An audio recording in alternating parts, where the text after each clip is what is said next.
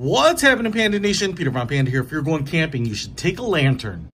I was recently out at a little evening picnic, and I took a camping lantern, and my buddy, Dave, liked it so much, I actually offered it to him, and he took it. So I picked up another one. This is very similar to what I had. This is by Vont. It's a 2-pack LED camping lantern set, and as you can see here, we have 2 of them that look exactly the same. What you can see here is, oh, they're a little larger than maybe a pop can, like a Coke can. Very lightweight plastic, Vont there on the side, and they are black. They have a couple of handles that fit flush to the body, and you pick them up like this, and now you can hold it or carry it or hang it. And if we unscrew the bottom here, what you should get is a battery compartment. So 3 AA batteries will power this bad boy up.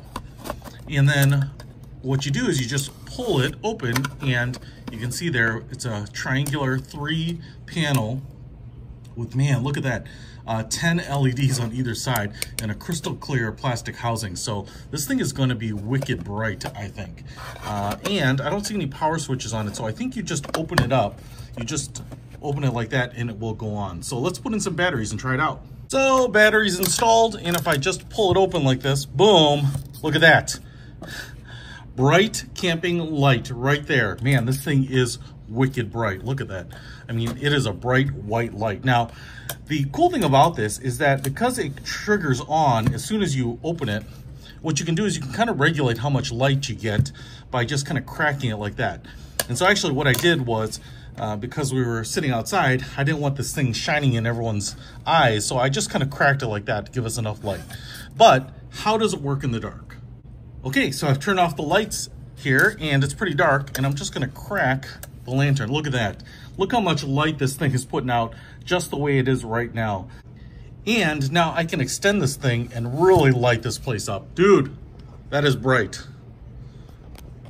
That is awesome, and these things put out a ton of light. In fact, sometimes it's too much light, but because these are all LEDs, really low power consumption, they are awesome to take on a trip. They last freaking forever. And the best thing is these things aren't expensive. This 2-pack is under 20 bucks, so you can have more than enough light for your next trip.